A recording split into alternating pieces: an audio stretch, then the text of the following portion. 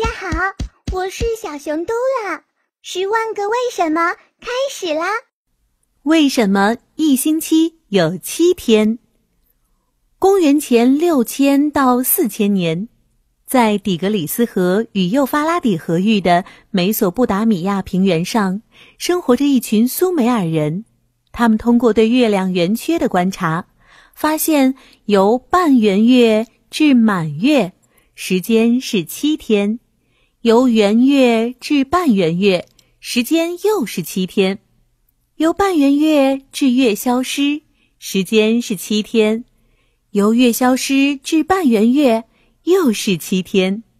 可见7天是月亮盈亏的周期。于是他们把一个月分为4周，7天定为一周期，并分别用太阳神、星期日、月亮神、星期一、火星神、星期二、水星神、星期三、木星神、星期四、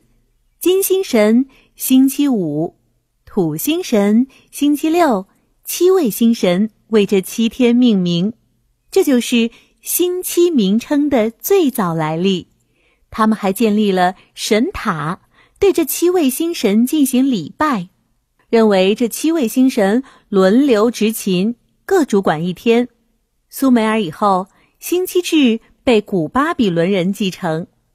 古犹太人受到两河流域文明影响，也接受了星期制。后来星期的概念随犹太宗教衍生出来的基督教传播到欧洲。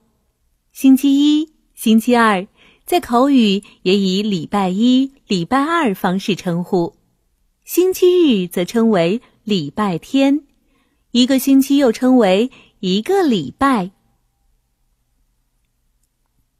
顺便一提，在不同地区，一星期的开始时间并不完全一致，多数欧洲国家都以星期一作为一星期的第1天，中国也习惯把星期一作为一星期的开始，日本则是从星期日开始，埃及是从星期六开始，但国际标准已将星期一定为一星期的第1天。